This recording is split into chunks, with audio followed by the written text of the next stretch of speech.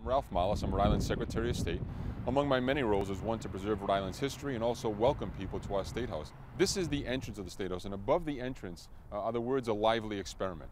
And those words are taken from our royal charter. Our charter dates back to 1663. It's the first charter granted to any colony which granted us religious freedom. And so that was our lively experiment. And here where we stand, we have our inauguration every 4 years, and where our general offices are inaugurated under the words "a lively experiment" and under our independent man. This is actually the back of the State House, but used as the main entrance for visitors and people who come to testify in legislation and whatnot. Behind me is the rotunda. At the rotunda sits the state seal. For many years, our seal has been the anchor and our motto, hope. To my right is our Gettysburg gun. Actually, when you walk into the State House, whether it's a tour or whether you're just visiting the State House, this is probably my favorite story within the State House, maybe second to the Royal Charter. This Gettysburg gun is an actual cannon that was used in the Battle of Gettysburg in 1863. As Rhode Island soldiers were shooting onto the Confederate were shooting back, and one of their cannonballs hit the muzzle, putting a dent in the muzzle. So as Rhode Island soldiers attempted to fire back onto the Confederate, because there was a dent in the muzzle, the cannonball became enlarged, and it's been like that ever since. Well, when we opened up the State House in 1901, this cannon has been there since we opened the State House. However, in 1962, we found that there were 2.5 pounds of live gunpowder within the cannon all these years. So Rhode Island National Guard had to remove the cannon. They had to safely find a way to remove the 2.5 pounds of gunpowder. And for the most part, I guess visitors have been safe ever since. So as we leave this Gettysburg gun, I'm going to turn it over to the governor's office and my colleague, Steve Horahan, who will welcome you to the governor's office and continue this tour of our magnificent State House here in our capital city of Providence. I just wanted to welcome you to Governor Chafee's stateroom. It is the largest and most beautiful room in the governor's suite, which runs from this room to the end of the building. It includes his personal staff, a reception area, and his private office. But the stateroom, the governor's stateroom, is the site for his press conferences, for his meeting of dignitaries, and it is a very, very beautiful room, as you can see by looking around. McKim, Mead & White designed the State House. It was finished in 1904. The building itself, as you can see, is made out of white Georgia marble. It's repeated in here with details, 24-karat gold leaf in the ceiling and all around the building. And this is the only major room in the building that doesn't have a skylight. The natural light they felt was coming through the big French doors that you see out on the governor's balcony, but also for security. They felt that since this is a part of the governor's suite, this is definitely a more secure place, so there's only a painted blue sky up there instead of a skylight like there is in every other room. The painting that's behind me is a wonderful, wonderful, valuable piece. It is owned by the state of Rhode Island, and it was finished in 1802 by a Rhode Islander, Gilbert Stuart. It's one of two portraits. The other one like it is in the East Room of the White House. It is an incredibly valuable piece, but also a beautiful piece. The interesting points about it that are rare is that it is a standing portrait of George Washington. He is sitting or riding a horseback. It is the head part that you see is the part that's on the dollar bill, the American dollar bill. And also, there's a very interesting fun story, and that was that in 1961, Jackie Kennedy and Bunny Mellon, when they were redoing the White House, tried to buy the portrait from the state of Rhode Island. And the lore has it that they offered a little over $1 million to the state for the portrait, and we said no, luckily. And so it still is here. It's an incredibly valuable piece, but also a beautiful piece.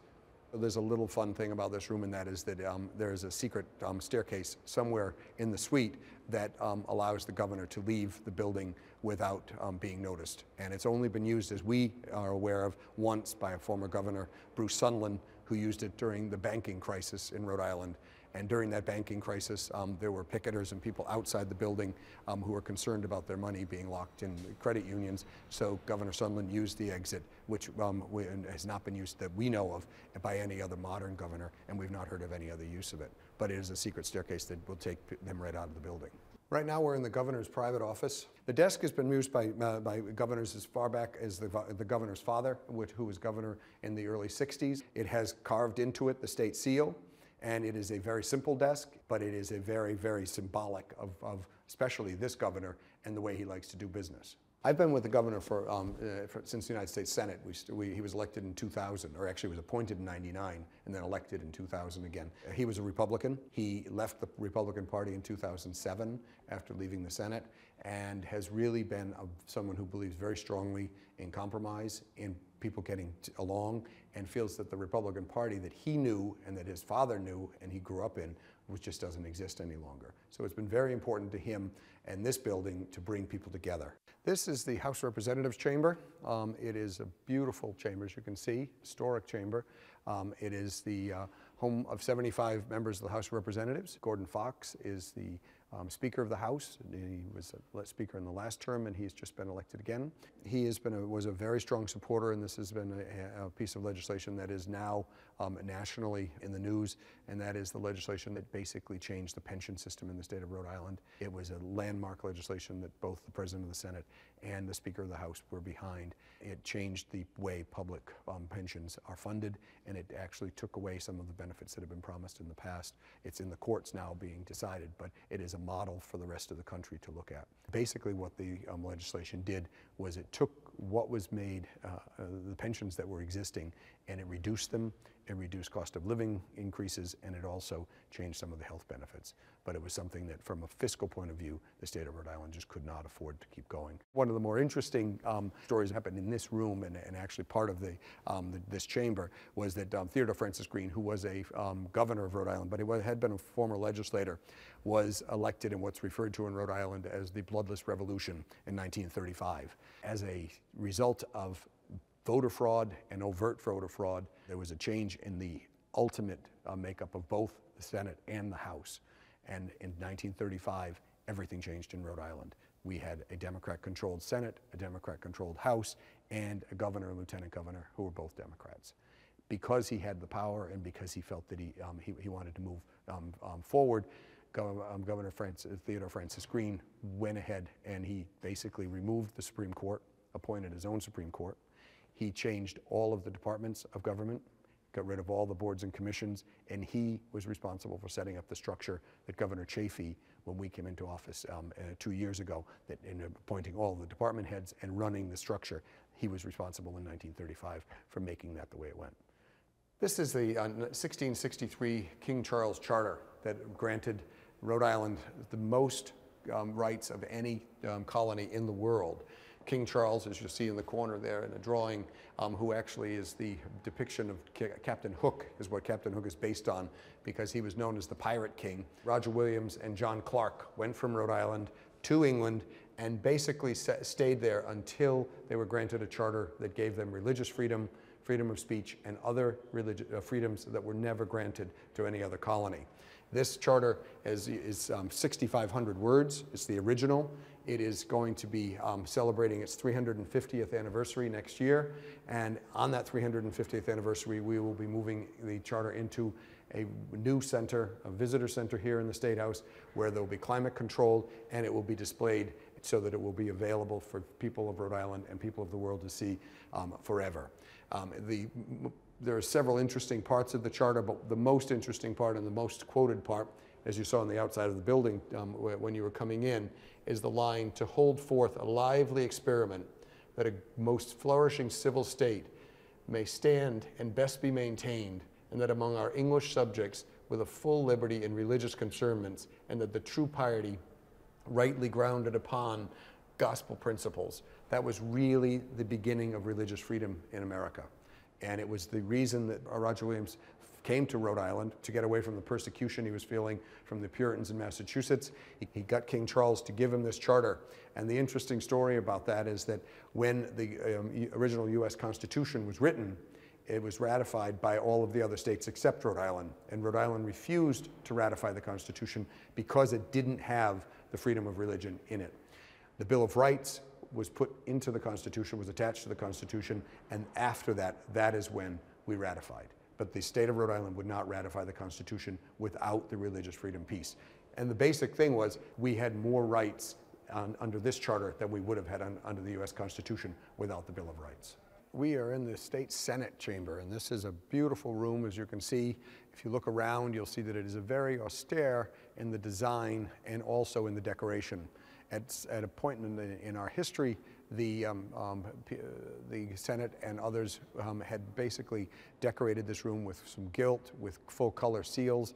You'll see above the President of the Senate's chair, there are 13 seals of the original 13 colonies with Rhode Island in the center. When this building was restored recently, all of the painting was done and all of the seals and everything were brought back to the original, which was very much one color. There are 38 members of the Senate. Each of the seats here around the room are for each member of the Senate.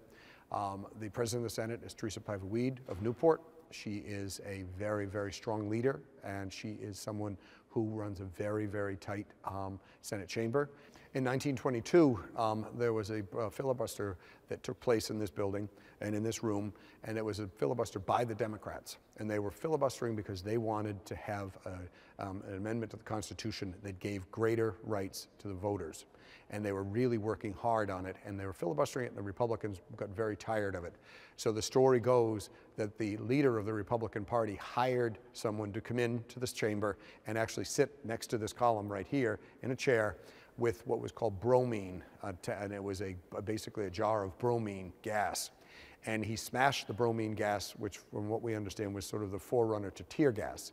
It released a noxious, not deadly odor, but a noxious odor that basically cleared the room. All of the Democrats and Republicans left. It broke the filibuster. It was successful. Unfortunately for the Republicans, they were found out. People realized that they had hired this person who did this.